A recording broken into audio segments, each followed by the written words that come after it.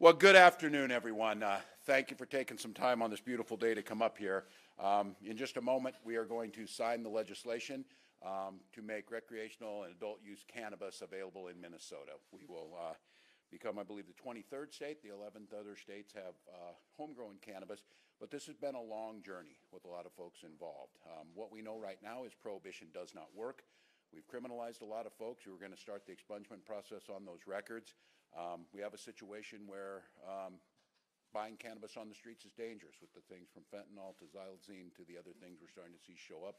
It makes sense to have that. We also know we have a lot of folks here, and you're going to get to hear from some of those who have been at this for a long time. And they've made the case around medicinal cannabis, around pain relief, around the ability to treat many things that they know makes a difference, plus the fact of being adults need to make their own decisions around these types of choices.